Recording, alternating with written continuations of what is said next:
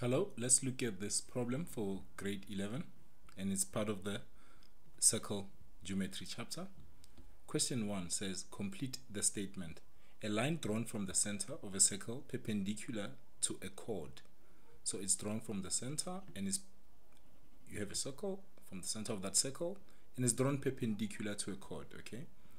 That line is, so I just redrew the sketch that you have here. I drew it here for clarity because the paper is a bit blurry. So our line from the center is OC intersecting AB at T, okay? So AB is our chord and OC is our line drawn from the center. You see how it starts at O, okay? And we're given a bit of information.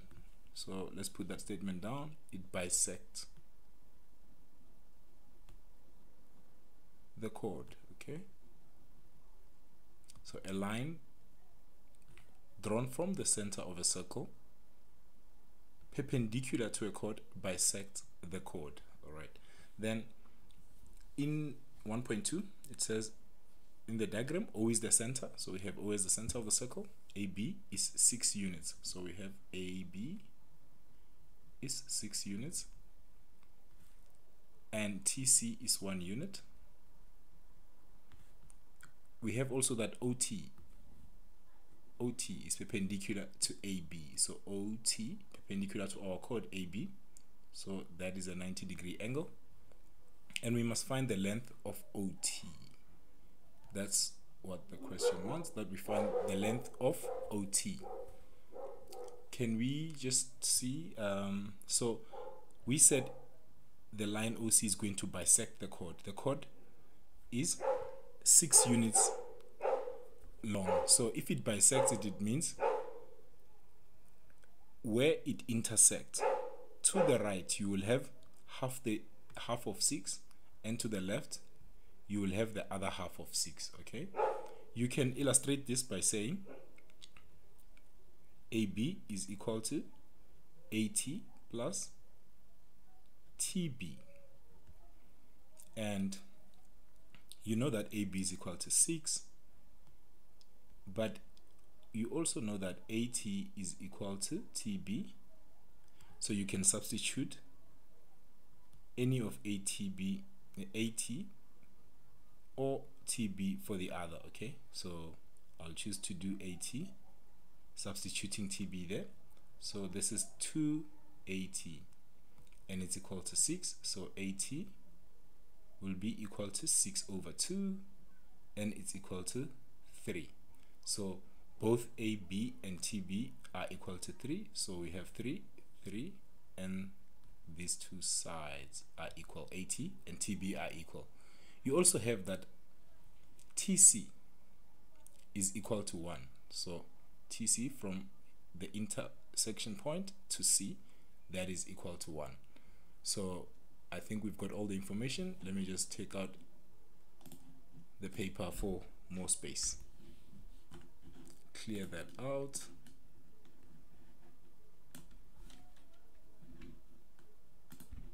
And we determine OT knowing AT, TB, and TC.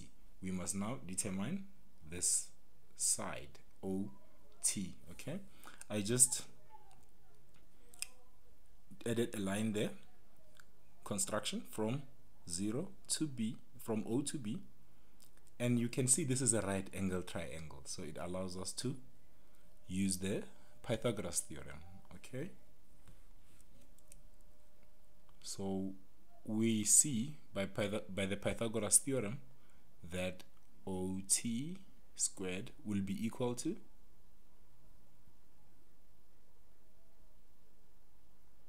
maybe let's put it in a simple form. Let's start with the hypotenuse, okay?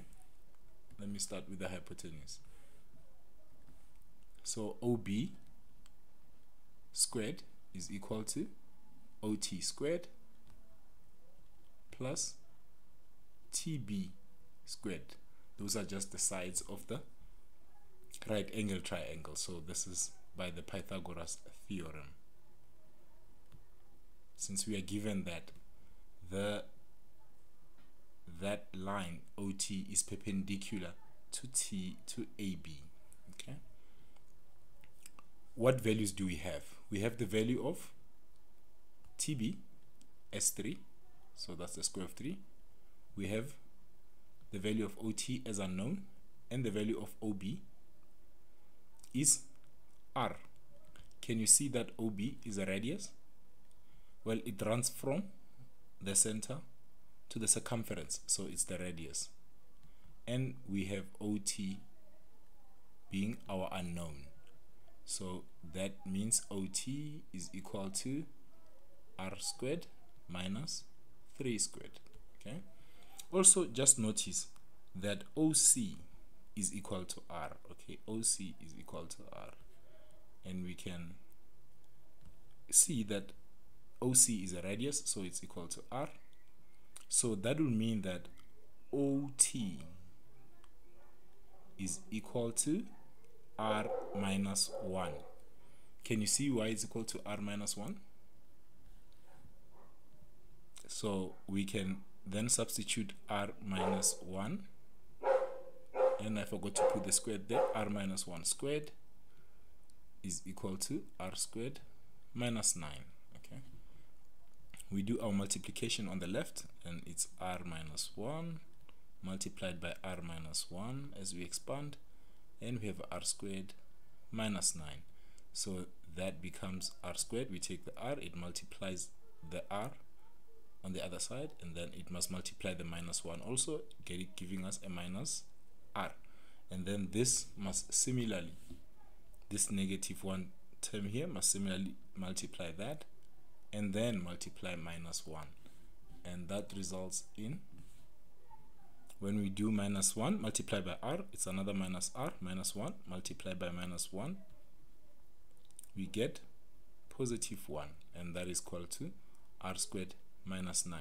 Just keep in mind, if you have two terms like this and another set of two terms, when you multiply them, you're going to come out with 4 terms, so that you don't miss out on any of the terms. Okay, so now this is R squared minus 2R squared plus 1 is equal to R squared minus 9. So we can start to transpose, and we have R squared minus R squared as you carry this one over, and we have minus 2R. I don't know why I have a squared there, because that is not R squared. Okay, that is just R. We had minus R, that's minus 2R. Okay, so now minus 2R plus 1 plus 9 as 9 moves over, and that will be equal to 0. So R squared cancels, and we have minus 2R plus 10 is 0. Minus 2R is equal to minus 10.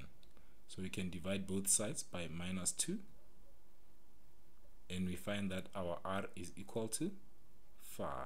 So now our radius is 5. Can that help us to get our TC, our side TC? Oh, TC is known. TC was 1. So the part we need is OT. And we remember that OT is R minus 1. So it's OT we're looking for, and OT is R minus 1. That makes it 5 minus 1, and we have a 4. Okay, so to solve the problem, you had to notice, first know the theorem that a line drawn from the center perpendicular to a chord, the chord in this case is AB, bisects the chord.